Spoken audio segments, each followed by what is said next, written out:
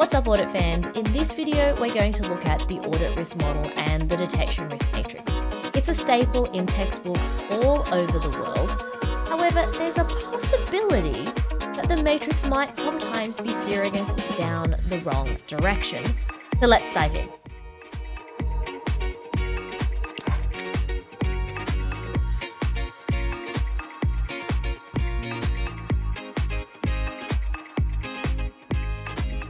Hi, for all those people who are new to my channel, welcome. My name is Dr. Amanda White and I teach auditing to undergrads at a major Australian university. For everybody who is a loyal subscriber, welcome back. Thank you so much. This video today comes out of some class discussion I had with my students where we were tossing up whether detection risk and the detection risk matrix always gives us the right strategy for us to recommend to our clients. We tend to follow, or students tend to follow, the detection risk matrix quite blindly without thinking about the implications of the different components. So we're going to dive in to this video.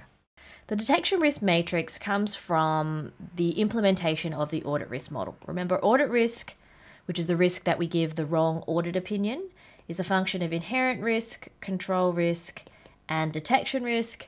And we know that the way that we use that model is by actually putting detection risk on the left-hand side, and audit risk is a function of inherent and control risk.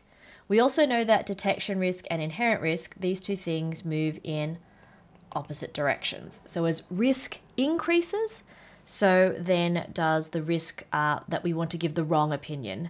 The detection risk, the risk of not finding an error, needs to decrease because there's more potential misstatements within the financials. Now, when we're looking at the audit risk model, the basic high and low of the audit risk model works really well, okay? If you have high inherent risk and high control risk, there's a very high risk of material misstatements within the financials. And so therefore, we need to make sure that our detection risk is low. We do all that we can to find many, many errors.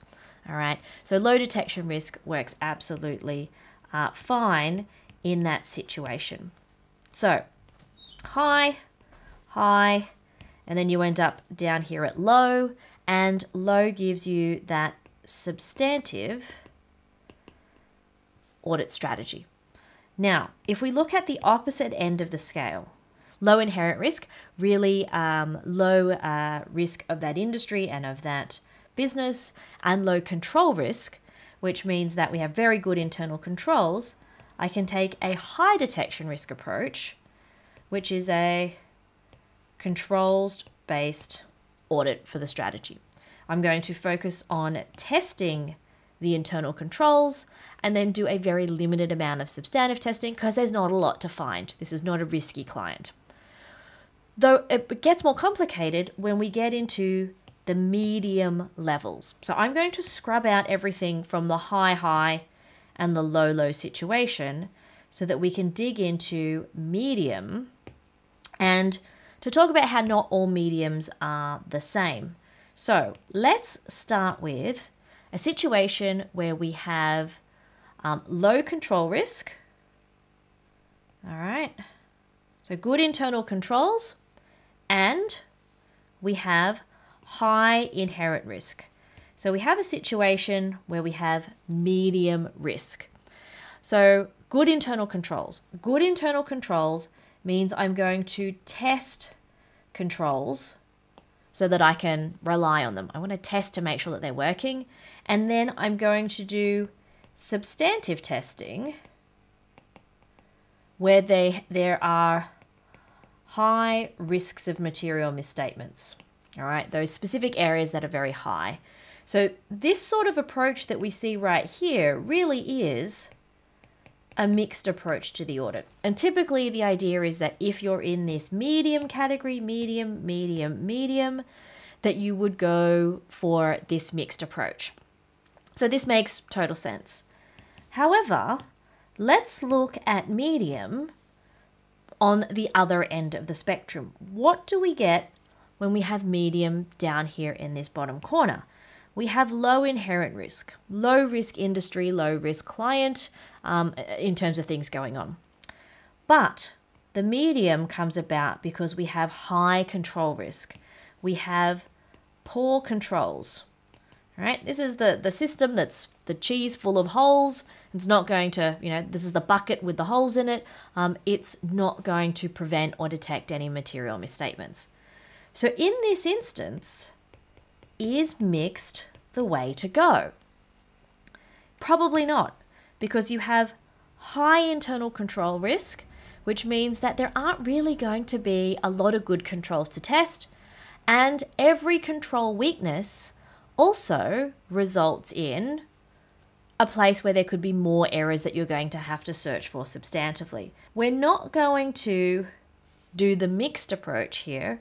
We're more likely to do an approach that is heavier on substantive testing, all right, because of the high level of control risk.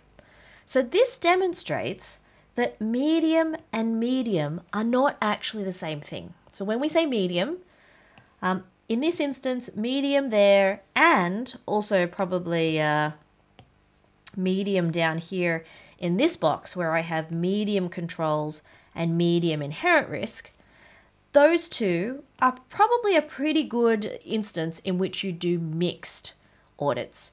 However, medium down here, mixed just doesn't make sense, and you're going to want to focus on more substantive testing.